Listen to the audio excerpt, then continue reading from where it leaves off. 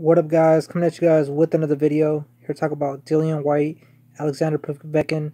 Now, that fight yesterday, that fight was something else, man. I haven't seen a knockout like that in quite some time.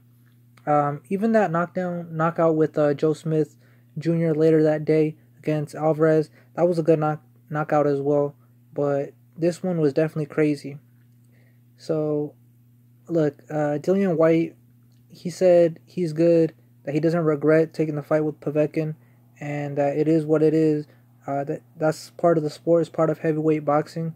But he had told Eddie Hearn, and I'm pretty sure they had a rematch clause, if I'm not mistaken, that he wants to rematch immediately in December, which in my opinion that's crazy. We're about to be in September, so that's what, October, November, December. That's what, like 3-4 months away. It sounds like a long time, but like he got slapped, man. You know what I'm saying? It took him quite some time to get up. You know what I'm saying? That was a pretty nasty knockout, and I don't know, man. That could really mess with you.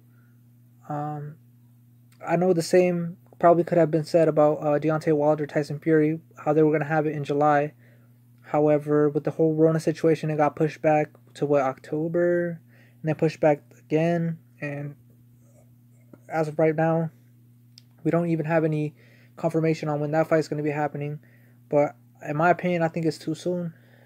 But who knows? I mean, maybe he is confident in himself. He said that he knows he can beat him, and he did have him out, man. Those 2 knockdowns, he just didn't have that killer instinct, like Anthony Joshua said, to go in for the kill, and that's what happened. He got caught with the uppercut, didn't see it coming, and he got schlepped. The boy got slumped. What else can I say? Let me know down in the comment section if you guys are down to see the rematch. I'm down to see the rematch, but I don't know. I think December might be too soon. But hey, to each their own. If he feels that he's good, he's okay, he can come back, then let's see it.